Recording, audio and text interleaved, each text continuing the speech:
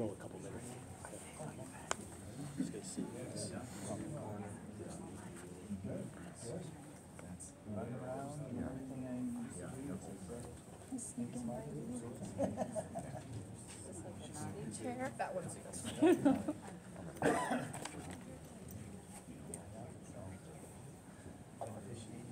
Basketball games.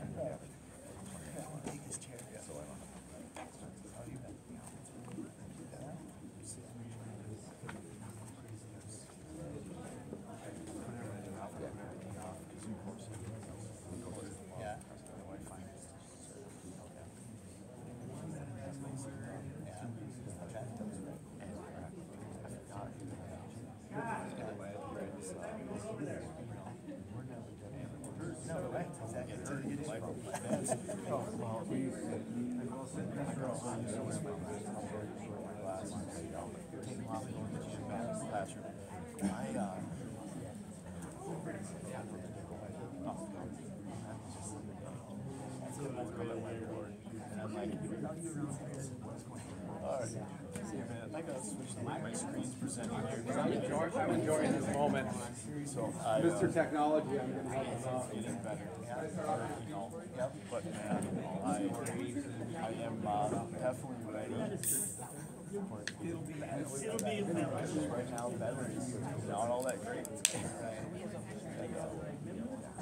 I don't know. I woke up this morning.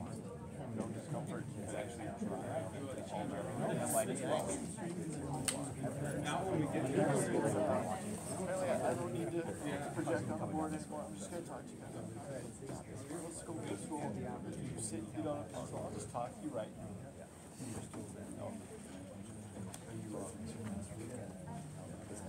As far as you guys want to take a moment real quick, scan the QR code. I've got a few questions and polls coming up in the presentation. It's a little more interactive. Are we hitting it all the time? Hopefully it works. And this guy needed me to hook his computer up for him. I don't even know what a QR code does. It's all about having the right equipment. That's right.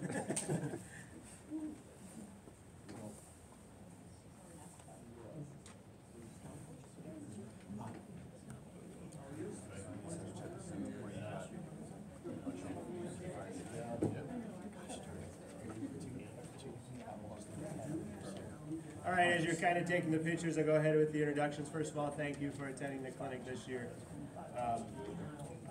We're honored to have with us Jackson Shep. He's going to do a presentation on high jump. He has been at North Dakota since 2022. He is currently the assistant coach, works with the multis as well as the bull vault. Help me in welcoming Jackson. Thank you. Thank you. This is kind of a weird moment for me. I grew up in Buffalo, Minnesota. Actually, my high school coach, shout out to Mr. Carr and Mr. Palmer. This week really brought me a big flashback to that high school stress of presenting in front of a group of people, especially teachers. No, this is not MLA or APA cited. I plagiarized a lot of this. I stole from a lot of people. I'll be sure to give them a shout out, but yeah, from there we'll kind of go. So this is my second convention ever speaking. I just want to kind of get a gauge in the room here. First poll, how many years have we in this room been coaching high jump? 10 plus years? 1 to 4, first years ever?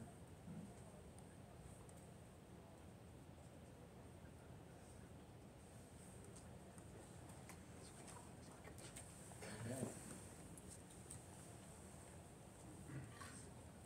Right on. All right, so 10 plus, kind of a big range there between newbies and oldies, right? So cool. Next question. Again, just so like this can be as beneficial to you guys as much as possible. There's 3 topics I have. It's a lot of slides. I probably won't get through all 3 topics today. So just rank in order for yourself which of the 3 you'd like to maybe listen to the most.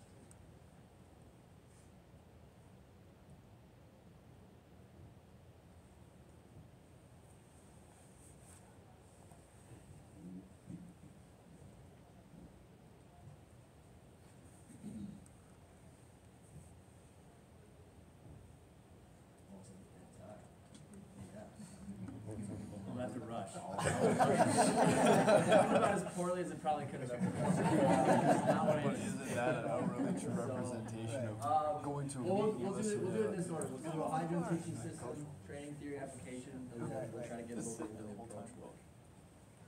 Okay. So the hydro teaching system. So as they said before, I'm the multi-coach. So a lot of the high jumpers that I work with, we're also working on a great number of other events. A lot of kids come in to the college system and have not high jumped.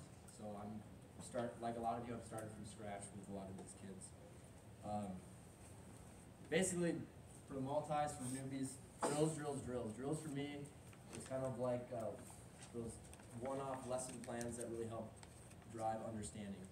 It's not necessarily going to be the end-all be-all for developing true high jump ability, but in terms of lessons learned early on to help develop understanding of the events, that's where drills come in. So drills are very important at the initial start of the learning process, and as you move on through your career and throughout the season, the drills get actually less and less important.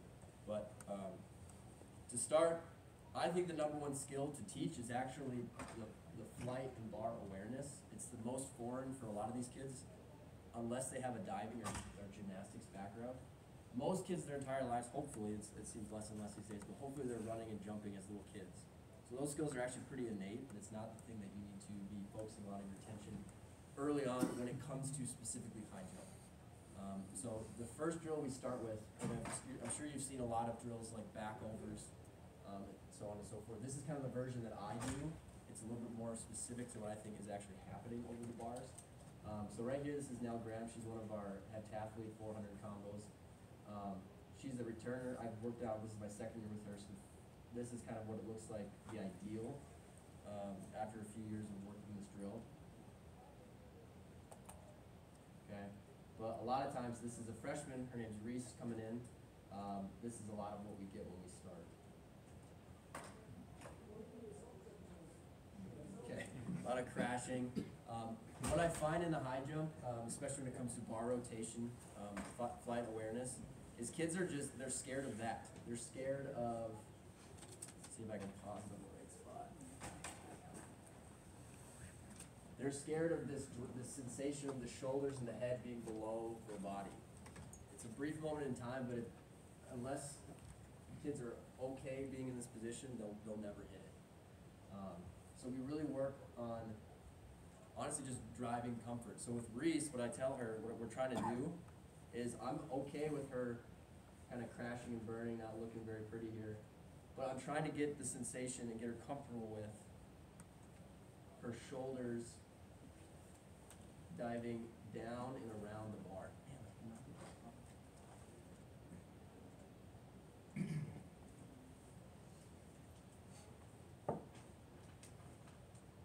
Okay, I'm not going to do the pause. So a lot of times what I used to teach and what I've seen in the past is the traditional backover drills where the back is completely to the bar. Jump for height. Kids get coached to throw the head back. There's an actual reaction, a reflex response when the head flies back like this and it's dipping down. The legs will kick back as well, elongating the body. It's actually something we want to avoid in rotation. We're actually trying to shorten the body to allow for more rotation.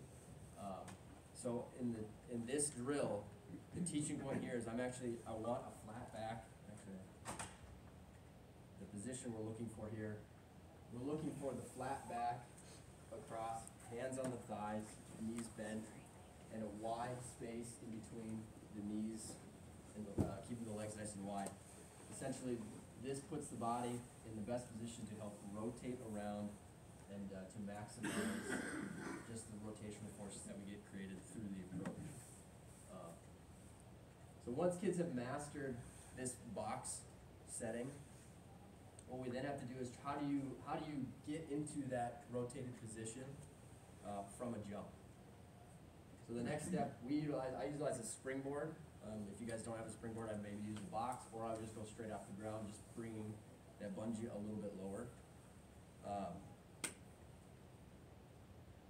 And again, so this is Paul. He's one of our sophomore decathletes here. So again, I got my pause skills. So as he comes in, the big lesson here is, and he does an okay job of it, but we're really trying to keep this angle away from the bar. Coming in at an angle, getting used to taking off at that angle and shooting vertically, converting into that same exact flat position. Now, as you notice, there's huge rotation at the knees. So the clearance he looks like he skies this, and that's the beauty of rotation, is his shoulders and head actually don't clear the bar all that much, but by the time, because his body's in that shortened position, the rotation action creates huge lift, and then you see his legs kick up, and that's when people go, oh my God, he slided by like 3 feet. But all I really did was just a huge back layout over the bar, okay? So a lot of times in the back over drills, coaches are talking about, we want to try to sky the bar as high as we can, try to jump as high as you can, maximize your height. But I'm actually trying to develop bar awareness. And so I'm challenging the athletes in those drills to be as close over the bungee or bar as possible. I want them to be able to be in a position where they feel relaxed around the bar and not be scared of the bar. We want to release as much tension, when we be as relaxed as possible when we're in the air. And when kids are trying to overemphasize maximum height, when they start getting those PR bars where they're going to be barely skimming the surface, you see a lot more kids will tense up, or they'll try to overexert themselves in the air, which then diminishes the rotational aspects.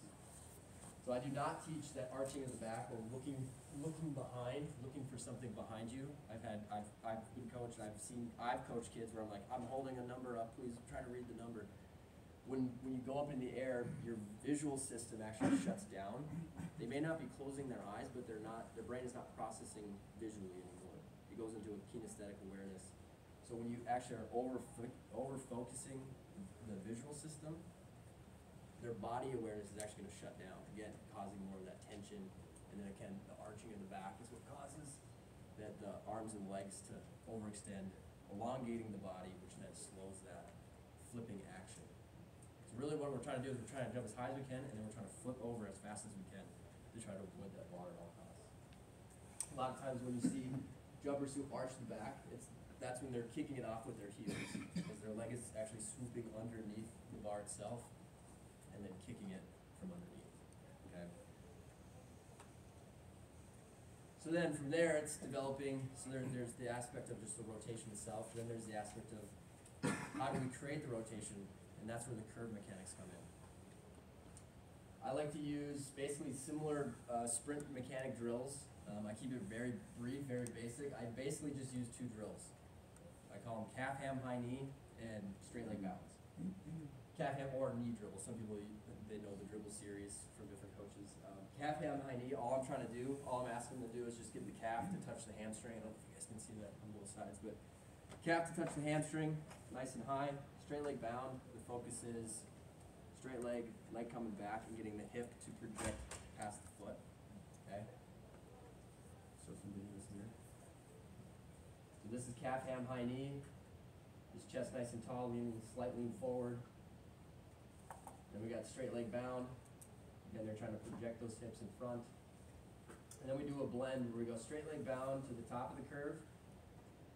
And then we just add the calf ham high knee, and then all of a sudden it just turns into a nice, easy flow into running mechanics. And we just rep that out. And we do that on the straights as well. Actually, day 1, we're doing more straight-based stuff, so typical sprint mechanic work. And I just stick to those 2. Drills to me are a way, again, of teaching understanding. So if I can get it in less drills to get more understanding, namely the knee recovery aspect of the calf ham high knee, and then the hips moving through space with the straight leg bound. 2 drills is all I need. Lead them together, and you got really nice running mechanics. Then the only variation in high jump is just putting them on that curve. Along with the curve is our takeoff mechanic series. Again, I use 3 drills, and I do this on the straight for our jumpers, our long jumpers, horizontal jumpers, pole vaulters. The difference is with high jump, I just put them on that curve. Skip for height, gallop for distance, run, jump. I'll show you examples here. There's a few key emphasis that I'm talking about each drill. I'll kind of go through. So the next one's gallop. And then again, it's kind of like a bleeding method, like putting it together. So for the skip for height, a big emphasis, as some of you I'm sure have heard, is the flat foot contact. So that's a big emphasis there. One thing that I really, I get pretty specific on how to approach coming off the ground. You hear coaches, push is a huge cue for coaches in a lot of different realms, whether it's acceleration, sprinting, jumping.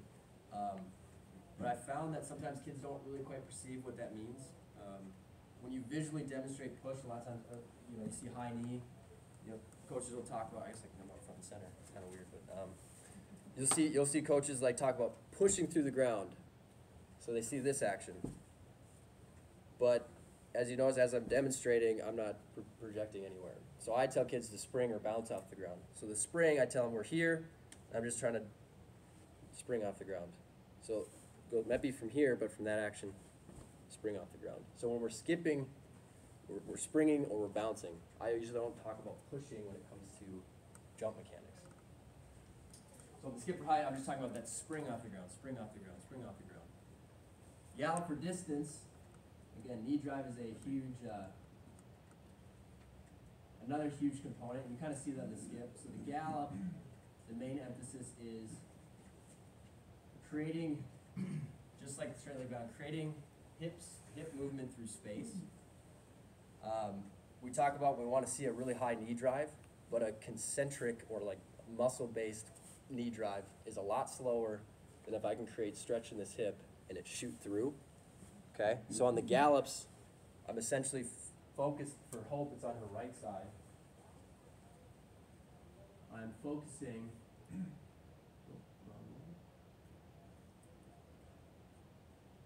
that right hip going back. You can see she gets a lot of separation.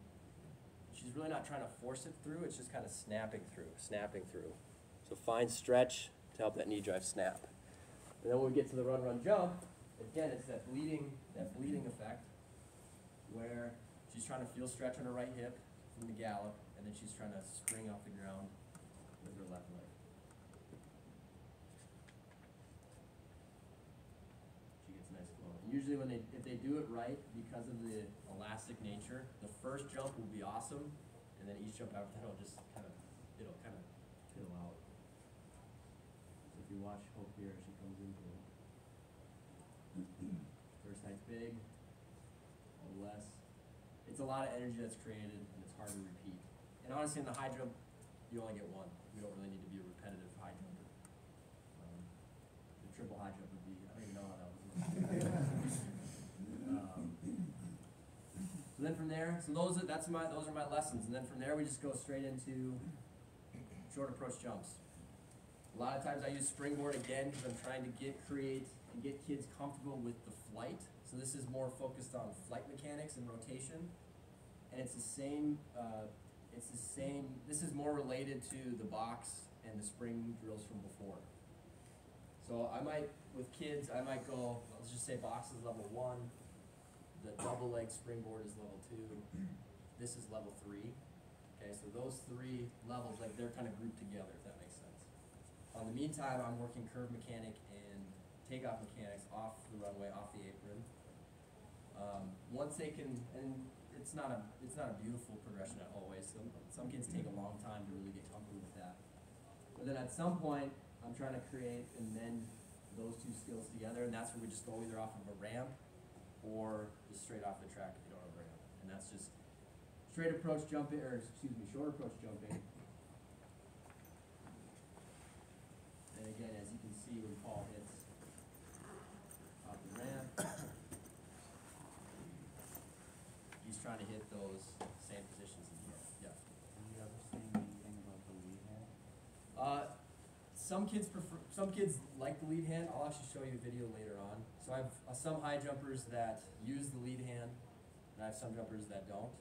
The biggest thing with the lead hand is you have to be careful. Again, the longer your body is in air, the harder it is to rotate. So you'll find is with lead hand coming in high, and as kids start to rotate, they'll keep it high, and it'll slow the rotation down. So if you teach that lead hand high, I don't think there's no such thing as good or bad in movement.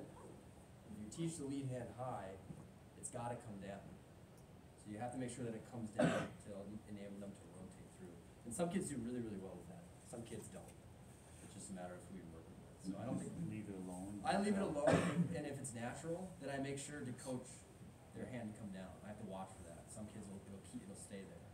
The kids that don't do it, I stay away from it. I don't encourage it.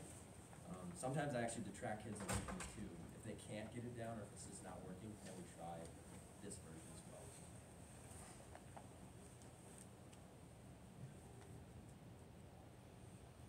Oh, and then with short approach, you can also be working takeoffs, scissors. I didn't put videos on that at all, but I don't do a ton of scissors.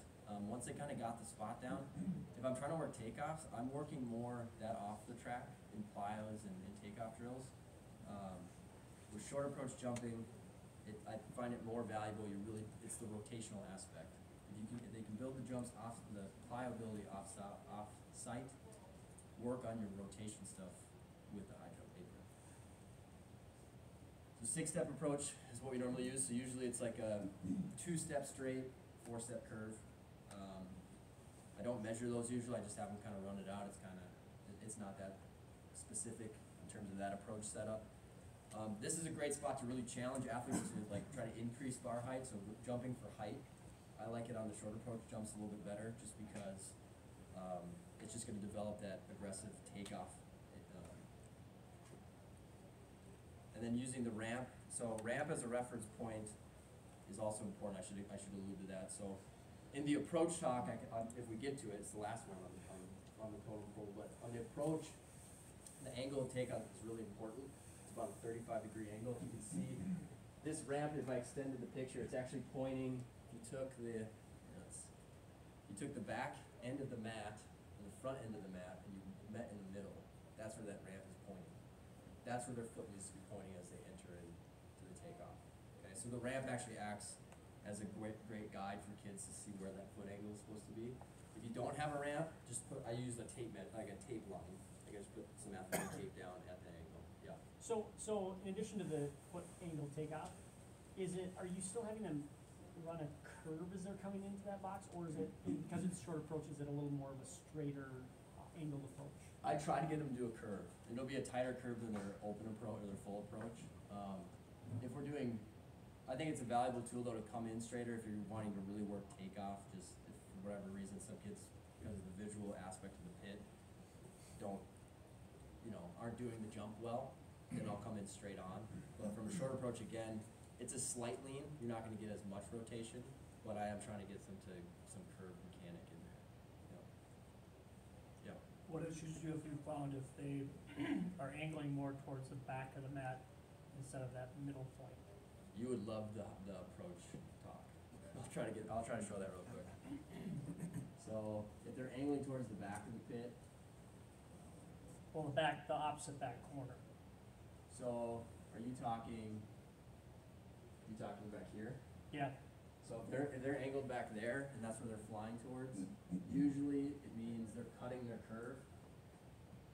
So they're traveling deeper into that back corner pit, and so they just need to move back.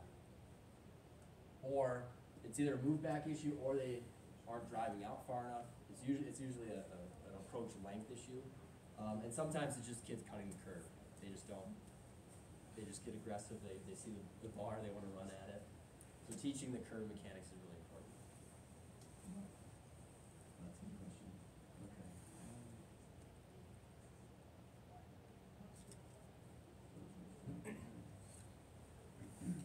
And then we got our full approach jumps. So that's where we're going. Run-throughs where we don't actually do pop-ups, we're working on just the approach cadence, we're working on curve mechanics through the approach, and then they're just kind of running either just kind of like running onto the pad or they're running around. Then I use ramps on full approaches as well, and then I just do normal takeoffs. In high jump, because it's a really short approach, it's only 8 to 10 steps, maybe even 6 for some of your kids. You should be practicing full approach jumps more than say like a long jump full approach or a full approach. With full approach jumps, I like to hover more around their opening heights, a little bit lower bars, because again, I'm trying to focus more on the approach and the mechanics of the approach rather than just maximizing takeoff jumps, maximizing height, really focusing in on the rhythms and the locations of the approach. So there I'm actually challenging more, just let's look at the technique itself and not really going for those max jumps. Plus when we're in competitions, I want them to look back on their full approaches and having a lot of makes in their mind as opposed to a lot of misses. Just reiterating, staying relaxed in that air position. So I know we've had a couple, and I don't know if you've typed on your phones or not. You can, if you're shy, don't want to ask questions, or you can ask like just real quick, a couple, maybe 2 or 3 questions if there's any more on. That's the whole training technical system. It's pretty brief, it's pretty basic, but the magic is not in the drills. The magic is in how you frame the drills and then how you let the kids kind of experiment with it. What are your thoughts on that section? Yeah, so it's ability dependent. So a good story. Zach McGlynn is a decathlete for us. When he came in as a freshman, I believe his PR was 6'3" coming out of high school. His freshman year, I wasn't there for his freshman year, but he ended up jumping 6'6". He was on a 10-step approach. And he was a kid that actually had too much rotation. He was over flipping, which, if you can believe that, it's a problem I've never had it before. I don't think I'll have it again. His issue was too much speed. So we actually cut down to an 8-step from his 10 as a college 6'6" high jumper, which is pretty good. But since we've cut him down, he's been able to control a lot better, and now he just jumps 6'11" and 3/4. So the step is I only find value in the step suffice that they can perform well. So I don't care if he could jump 7'3" from a 6-step. I'm gonna have him jump from a 6-step. I don't know. Maybe I'll have to try that now. It's a good idea. Maybe we'll see. So really, you just have to kind of experiment. We got there through experimenting. We failed a lot. We made a lot of mistakes in terms of how we were tinkering with things, but we're not afraid to. I'm not afraid to make mistakes to find what the kid needs. So you have to kind of just be bold in trying things. And what's the? I don't know if I can say this if I'm a bunch of high school teachers, but the whole F around, find out concept. Like that's a huge mantra in our practices. Where do you find the ramp? NDSU had it when I got there. So maybe talk to, yeah. If you're semi-handy, you can make your own. Yes. And what I use for the top bars is barnstall mats to get it flea firm. Okay. Saves I you might be a reaching out. heck of a lot of I money. need the specs. I need those specs for sure. But yeah. Any ideas? Please? You can ask the gymnast coach Yeah. tomorrow there. Exactly. Yeah, there you go. Yep. I did see one elastic versus speed jumper. I saw one pop up. Yeah, speed jumpers do better with more speed, so obviously longer approaches. Power jumpers do better from the shorter. Man, you guys see it was last place, but I knew approaches would come up, so that's in the approach talk. Well, I'll try to get to that here in a second before we leave. But I'll get into the training and theory, and then the approach one's not as long. I'll give you kind of how I approach or how I map the approaches. So training theory. I guess were there any other questions that I missed, or is anyone? And then there might be time at the end too. Okay. So with training, the big focus is this is kind of a general global, kind of look globally, and then I kind of apply it down. So first question is how do we adapt? The big emphasis for a lot of coaches that you hear and a lot of things that we focus on is the intensity, the training effort, and then the volume, how much of that training you're doing.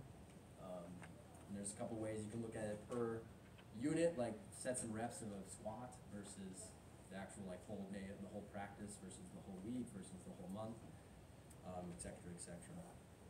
So kind of what happens, so when you take the intensity and the volume you get, that's your training stimulus. When the stimulus is applied, it creates a response of fatigue. Kids get tired and the system drops. Okay? You then need recovery in order to get either back to where you were and or super compensate. So the easy equation here is the training stimulus plus recovery equals adaptation. So biggest takeaway is when I look at this chart. So there's there's different types of training stimulus. This is where the kind of the game is played for a lot of coaches. Too much stimulus, not enough stimulus. Work and rest are equal partners. So if you have one without the other, you're probably not going to adapt.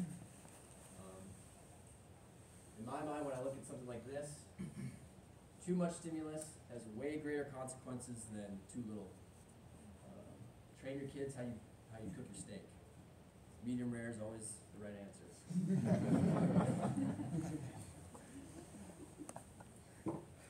Big thing that we don't talk about though, as coaches, and I think doesn't get talked about enough, is density, which is the frequency of the training stimulus. In high school, obviously, like college track coach, I've got, it seems like unlimited time. For me, it does not feel that way. But compared with you guys with your 12-week seasons, you want to try to cram a lot in a short amount of time, but unfortunately, the body can only handle what the body can handle. You have to respect the laws of adaptation. So the when you apply a training stimulus is also super, super important, okay? Especially to the long-term success and adaptation of your kid. So when looking here, each line is like when a workout is imposed. Okay, so there's obviously the optimal. We want to catch it on the rise when they've adapted, they've super compensated, they've gotten better. That's when we want to hit it again, and just kind of like a staircase effect. Too often, and it's really easy, I've found in my coaching career, to go too frequently.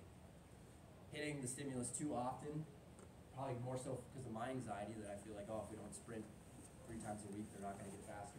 Oh, if I don't squat every week, they're not going to get stronger. But that insecurity or that anxiety is what drives kids into negative adaptation, and a lot of times brings them into injury. And then there's also too infrequent. Obviously, if they're spaced out enough, then there's going to be no progress. But I can tell you, if I had to choose between the two evils, that solution is really easy. Just either add more work, more intensity, or do it more frequently.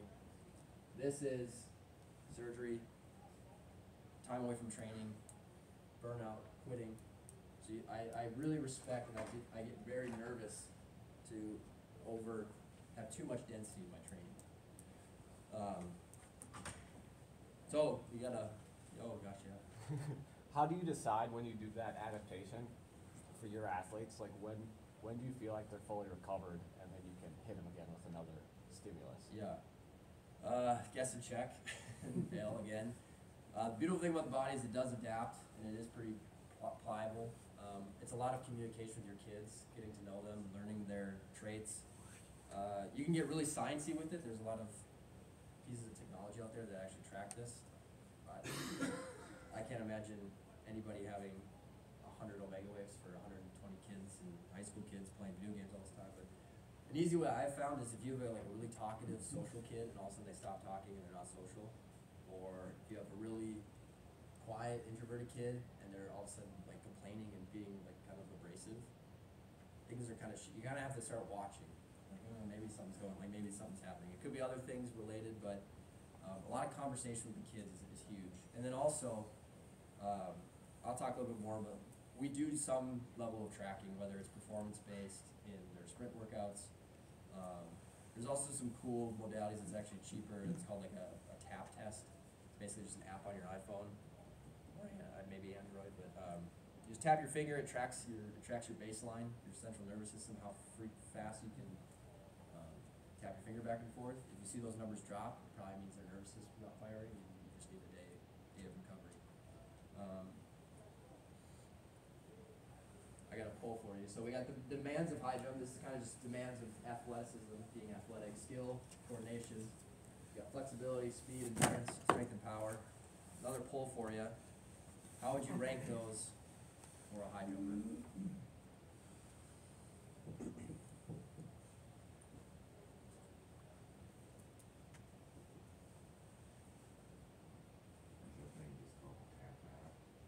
Yeah, it's called the tap. I think it's a tap test. CNS tap test is the app.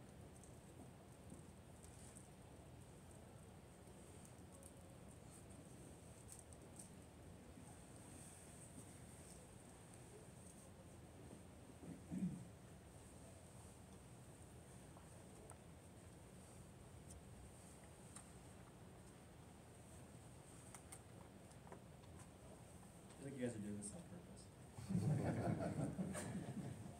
Your coaches told me to.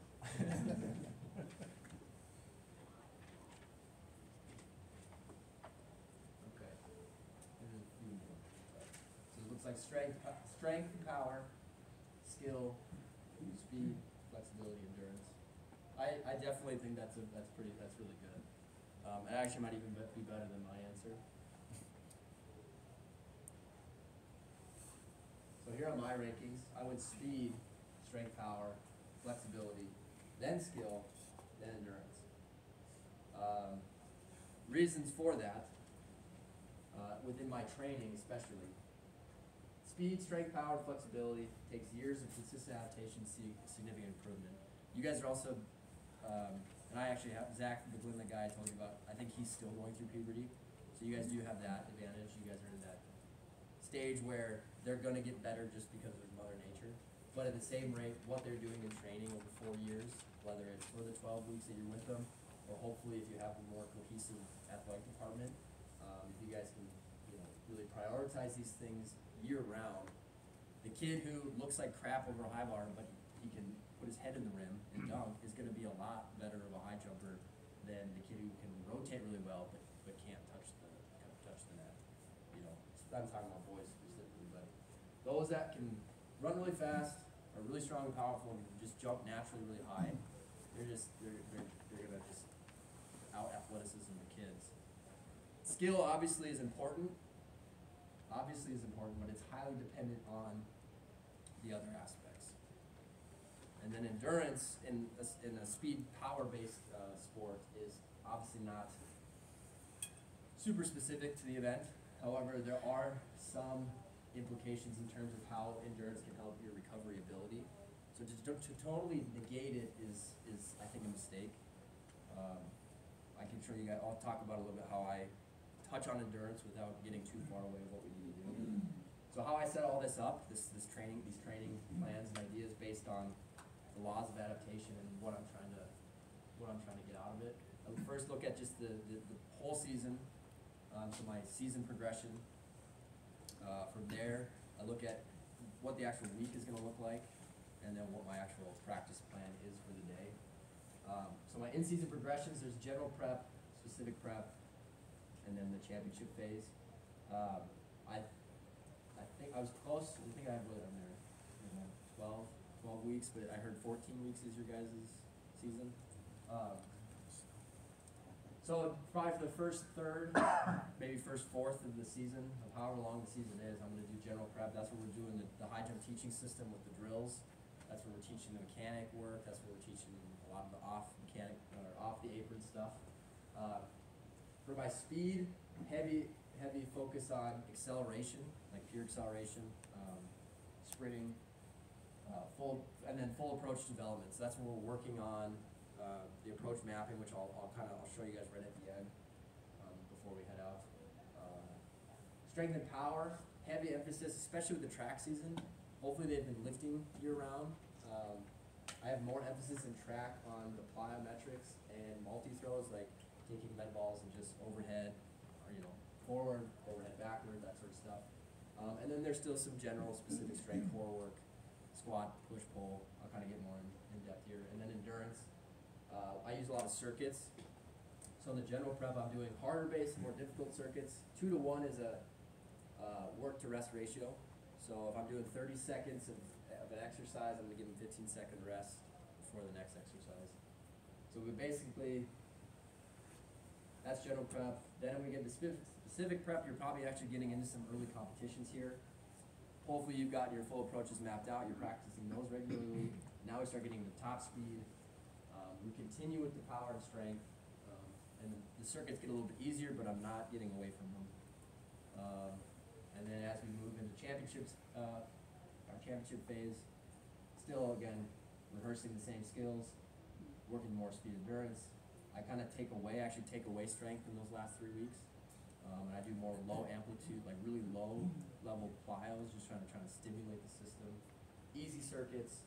And then flexibility and mobility, that kind of just, I don't mean to just that's whatever, it's not a big deal. It is a big deal, but they need to always be doing the same stuff all the time. So just your standard static flexibility, dynamic flexibility. The simpler the better with that stuff. So in a weekly layout, this is how I lay it out. I have high stimulus days, low stimulus days. The high stimulus days are the things that we talked about, like that's where we're really driving fatigue down. So that's our full and short approach jumps, sprints, and strength and power. I pair those together on one day. I want the body to adapt to those certain elements. And then we have our low stimulus days. Those are the days where we are wanting that recovery to come back. A very general, easy way that I kind of balance that fatigue to recovery ratio is I just do a 1-to-1 until I decide otherwise. So if I have a high day, I'm going to go low day. High day, low day, high day, and then the weekend's off. If I go back-to-back high days, then I'm going to go 2 low days. And then you can even do it where you're going low, high, you know, maybe it's a recovery week. 3 low days, 2 high days. Meet days I always count as a high day. So you can also plug in place, like if you know you have a meet Tuesday and Friday, you can kind of plug in where you want those low days. And vice versa. So the planning of each is really important. 2 to 3 jump days a week. So again, like even though skill was lower on my list, it's still important. All 5 of those are equally important. So in season, I'm probably touching on high jump 2 to 3 times a week, high jump skills. In a practice, I want to be really focused.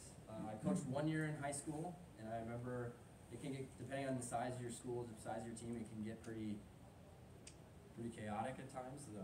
You got 14-year-olds who they're learning they like the opposite gender, and they're just running around and been inside all day. And then you got 18-year-olds who are like really into it, and really want, like, they're state competitors and they want to be great. So you have a wide range of abilities and focus levels. So I would keep it as concise as I can in terms of the things I'm trying to get done. So I'd rather go two themes in a session than all 3 like I showed. So the combinations, high stimulus days would be like a short or full approach high jump and then speed, and that's it. Another day would be a jump day and working plyos and strength. And then maybe another high day would be just athletic based, not worry about technique and just work on power, speed, just feeling more athletic. And then same with low stimulus days, you know, there's the endurance and jumps combo. So those are kind of the combinations I would plug and play. And just kind of, you got to figure out what works best for you. I didn't want to give you guys my way of doing things because we're working on pole vault, javelin, like my system and what I'm doing in a day is totally different. So, but the plug and play is kind of how I solved my issue of there's a lot I have to get done in a certain amount of time. So that's kind of how I look at things. So speed workouts, again, I keep it super basic. Acceleration, 30 meters or less. Top speed, especially for high school kids, even some developmental college kids, they hit top speed around 50 to 60 meters. So I'll do a 10-meter fly or 20-meter fly in that zone. And then speed endurance is pretty much anything beyond that. For some kids, it might even be 80 meters. Could be a speed endurance bout of effort. I don't program volume in my session, so my training plan looks really basic. I'll literally say we're doing acceleration today, 30 meters sprints. What I decide is I use drop-offs, and typically I'm doing 1 to 2% drop-off. So we're lucky enough to have, it's called a dasher system. It's a laser system. Compared to other laser systems, it's actually I'd say very affordable compared to, you know, it's only maybe $1,500 at the most, something like that. It's Wi-Fi connected iPad, so, and there's other systems that, you know, the whole gamut in terms of what you might have, free lap is a big one too. So I'm using drop-offs. So once the kid, their PR for the day, let's say they have a 10-meter fly, they run let's easy math, 1 flat, 10-meter fly. Once they run a 1.1, I think that's right, the workout stops. So some kids might run 2 10-meter, they might run 2 50-meter dashes, and that's their speed day. In speed work, it's all about quality. It's not about how much you do, it's about how intense you do it. So that's kind of, and then sometimes there's days where I don't have the timing system or I just don't feel like setting it up because I can be lazy at times. I have a cap, so 200 meters, total acceleration, 300 meters total, and top speed, and 500 meters total. So I wouldn't let, if I'm not dropping off, then I wouldn't let them do more than that. Sometimes I've had kids though, I had one gal, she did 20 fly 10s. She just never dropped off. But she's also, doesn't have a huge speed capability, so her body can it just needs more, it needed more exposure to the stimulus. Power, we're working different plyometrics and multi-throws. I'd say these are way more valuable for jumpers. So I have a takeoff series, which I already kind of showed you guys. We do that on the straight or the curve. The gal, skip for height, run jumps. Horizontal bound series, this is just a remedial one. You guys know who Goosh Nextionator is? He's LSU's longtime coach. I steal literally everything from that guy. And I email him all the time. He's really accessible. I recommend, if you don't know who that is, looking into him. So these are like two of his bounding series. The vertical jumps is actually, I'd say, the most important. Here's Paul. This is the vertical plyos. About 10 to 15 meters of bouts. And again, like I talked about, that big spring action, that's what you're working on. Foot underneath the hip, driving up. So Paul, coming out of high school, 6'8" high jumper, a little bit more of a power-based jumper, but we're trying to get him to learn how to take off more of a speed jumper. Only reason being in pole vault and long jump, it's far more valuable in those events to be a speed jumper. So he actually, it's not the crispest vertical plyo series I've ever seen, I'll be honest, but we're working on it. And for as simple as the drills may seem, it's actually pretty taxing for him. This is just that same takeoff series Hope showed you earlier, just on the straight. So again, skip for height. Do you ever have them go barefoot? I do. Two caveats are, I would only do it on like turf or a pad, like some sort of gymnastics pad, and I would do very, very, very remedial based plyos. So if we're doing like the vertical hops, which is actually that'd be a great plyo, I'd be more just focused on light and easy. If I'm trying to go for like a big hit, I'm gonna have them in shoes. Do you ever do any pool work where it's water, lower, shallow or deeper or anything like that? I'd like to do more of it. It's harder with our facilities. We have one pool on campus and it's in the wellness center, so it's open to students. So it's more of a scheduling issue for us. Basically, it's do that pool workout at 6 in the morning or don't do it at all. And I'd rather, with college kids, I'd rather get them 8 to 9 hours of sleep. But I think pool it would be amazing. If we had our own pool, I'd probably be in that thing 3 times a week. I think the pool is one of the best things for kids. Do you like doing any of those assisted with a band, like stationary, have them or under there? Yeah. Or do you think that takes away too much? I would only do the assisted bands if a kid was coming off of some sort of surgery or injury where they couldn't handle the load. But I would rather develop low amplitude true jumping and build than use the assisted. I think it's definitely got its place, but I see it more on the rehab or converting from rehab to jumping than actual training stimulus. I think it's a good gap or a bridge of that gap. But I would rather be low amplitude plyos progressing into like a depth jump or something. That's kind of how I see it. Those assisted plyos are way over here, if that makes sense. Strength, How again. big is that kid that did 6'8" in high school? How big is he? Yeah. He's about 6'4". He's probably about 190 pounds. Strength, again, keep it very, very basic. Squat, hinge, push, pull, core. 1 exercise for each, 10 perfect reps. So whether that's 1x10, 2x5. I don't know if you guys know the name, I've heard of Dan John, he's a strength coach. Co-authored the book called Easy Strength. To me, I think it's the best. It's the best strength program if you're trying to be more than just a power lifter. Again, we're just trying to create stimulation to create a change in the body. So I don't believe we need a high number of volume of strength. All we need to see is if I squatted 100 pounds 5 times for 2 sets, it was fairly difficult. In 3 weeks, it got easier, and now I can squat 150 pounds 2x5, and it's fairly difficult. That's all we're trying to do with strength. So the goal is increase strength, high quality reps, increase the resistance over time, and then once we're at a certain level of strength, we're just trying to increase power, which is high quality reps faster. That's kind of how I do the strength side of things. Endurance, the circuits, 10 to 15 gross movements, usually body weight based. Sometimes you use med balls, you do different things. Sometimes you use like locomotion, like crawls and different things. Partner carries. I don't know if you can do that in high school anymore, but 15 to 30 seconds of work. Easy recoveries are 2 to 1 rest ratio, or excuse me, 1 to 2 rest ratio. So again, if it's 30 seconds on, I'm gonna give them a minute rest. Or we'll just do 10 reps of the exercise, as much rest as they need. Just trying to get the body moving, sort of thing. I'm not trying to tax anything, I just basically want to groove the joints a little bit. Moderate circuit, it's a 1 to 1, so 30 seconds on, 30 seconds off. And then the hard circuit, 2 to 1, so like 30 seconds on, 15 seconds off.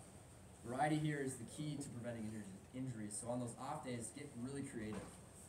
Try to be as far away from plyos and jumping and sprinting as you can. A lot of in-place stuff. I kind of just make it up on the fly half the time. Just kind of read what the kids are doing and I have hundreds of exercises. I'm sure you guys do too. The key on the endurance too is, even though it's like an easy recovery, so the 1 to 2, the effort has to be the same. It still has to be a high level of effort. You're just giving it more recovery. The reason why the circuits work in recovery is because it produces that like muscle burn.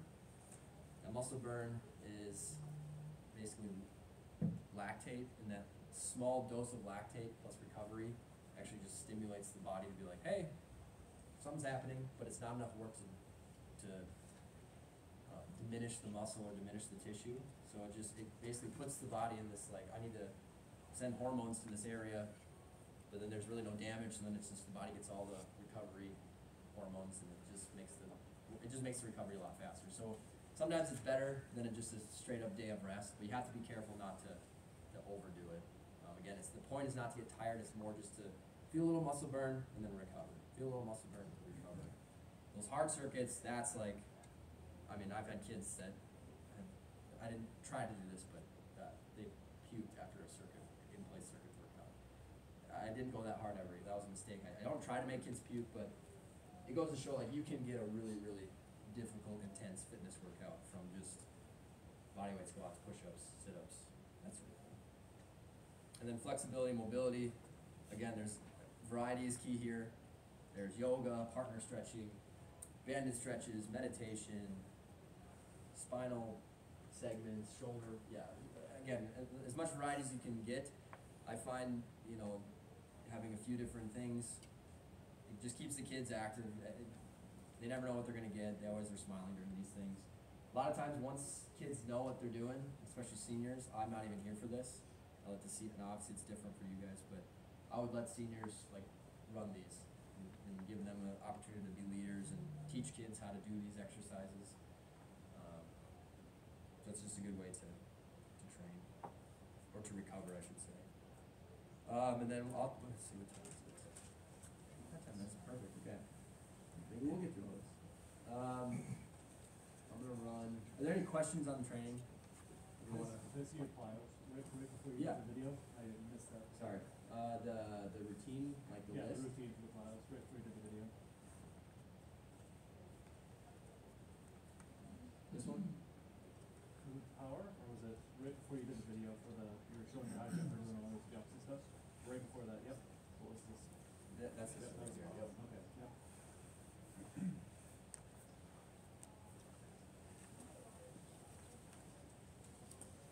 ABSU is doing a lot of clinics and stuff. Do they do those on Saturdays, or when do they do those? Sundays. So it's on Sundays? Yeah. Do the athletes do it, or do you guys do it as coaches? We do it as coaches. The athletes, a lot of times the athletes will be there as well. Okay. So it's both. The coaches are there. Yep. So the approach.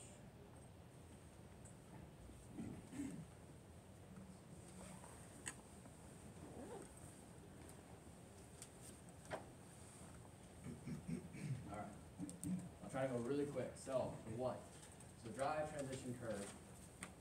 And it's kind of how it's broken down. 10-step, we go 5-step on the straight, 5-step on the curve, 8-step is a 3 and 5, and then the 6-step is a 2 and 4. Drive phase here, transition, and then the curve itself. So it kind of shows how that's all broken down per different approach map. Drive phase, usually 1 to 3 steps. This is where we're developing momentum. We want to start slow and strong, progressively pushing out and up, and then it's critical to drive on that straight line. I just want to touch base. The biggest mistake kids can make here is, there's really two big mistakes. There's either, most kids will either cut in or cut out, and that ruins the curve. And then most kids will start way too quick. They want to get out of that hole, and they want to push and then go hard. I can't stress enough how important it is to start slow and strong and build, as opposed to quick out of the gate. If you start full throttle, you got nowhere to go. Most of the time, that's when kids start. If they start too hot, then they're gonna end cold. Transition phase, so that's going from the straight into the curve. So it's usually a three-step transition. Shoulders stay on the original line. So I'll come out here. Shoulders stay on the original line, and the action that's happening is actually the feet are stepping. As you can see, I've started leaning forward, but the feet are actually stepping outside of the shoulders. Okay, that's what creates that internal lean. So the outside foot is actually what initiates the curve. So it's that step right there. And if you can notice, it's a subtle detail. I was pretty proud of this. It's a slight deviation off of that straight line curve to get back into it. I'm not sure if you're aware, but PowerPoint is not a good graphic design mechanism. So, yeah, so that outside, that step right here is vitally important. What you'll find, the big mistake there is kids will, if they're straight on, they're doing great, and they'll just overdo it. You'll see, instead of the shoulders staying and just stepping slightly out and start curving, their whole body will just move. So they'll be moving forward, and you'll see this. Whoop. Sorry, I'm getting your personal space there, but so that's a big mistake as well. Because ultimately, what we're trying to do is we're trying to create this curve. We want to feel on the outside part of our feet. Inward lean, meaning the whole body is a straight angle. What a lot of times kids will do is, to get that sensation of leaning, is they'll break at the hip. So their legs will be straight on, but their body will lean. Again, and part of it is a fear mechanism. It's scary that's not a fun feeling, even just to do that. Hip and shoulders staying perpendicular. So another big mistake, I'm sorry I'm not elaborating too deep on these, but kids will overturn to get into the curve, or they won't turn at all, and you'll see this where they'll run and the curve, and then it'll be like this. Both of those suck. So you got to make sure that it stays perpendicular, feet outside, and the lean, everything stays together. So key elements, these are, I could talk about these for probably an hour, 2 hours. Posture, the big mistake, so we want nice neutral body. The big mistake that I see most kids is just the arching of the back. A lot of times it's because the kids will be driving and they'll shoot their heads up, and then you see this a lot. And we don't want that. So we want just a nice neutral spine, flat back, amplitude of movement. Again, this kind of, and frequency development. Those both allude to kind of what I was talking about. I would have it demonstrated, but just to quickly explain so amplitude of movement, we talk about nice high knee flexion. Well, again, we got to focus on also the knee extension, so getting the hips past. So thinking about the thigh as a big pendulum, and we want to see that big range of motion the whole time, even when they're getting quicker. The mistake is kids will go way too quick. So it'll start nice and big, and then you'll see quick, and everything gets really small, okay? As opposed to nice and big, relaxed, and then slowly, but staying. You see, it's slight. The quickness is slight. I think sometimes, and I do this too, is I over-exaggerate and over-coach being quick, and then they get too quick, and then it doesn't work very well.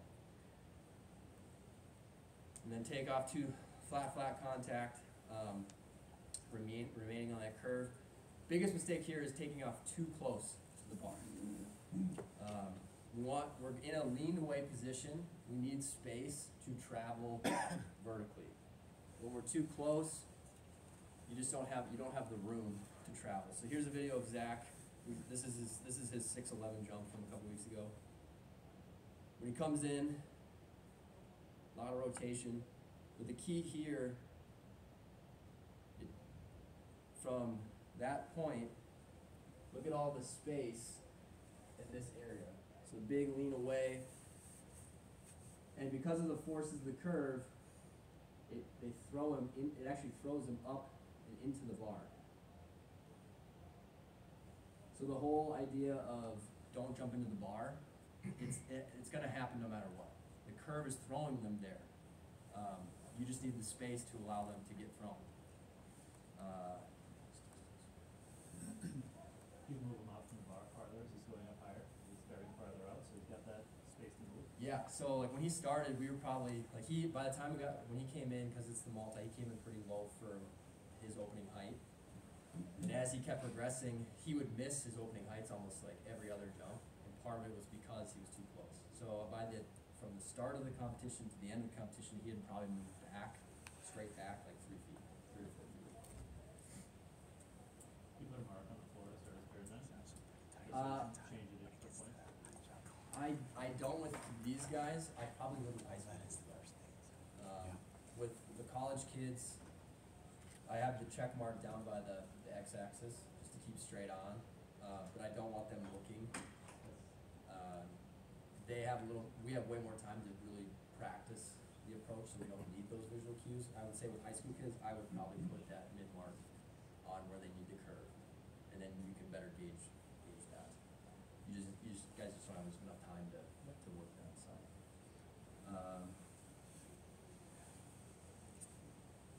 Quickly, takeoff steps. So beginners, again, that ramp angle I was talking about, or putting a tape mark. Like I'll put a tape mark on that angle. The one just pointing right in the middle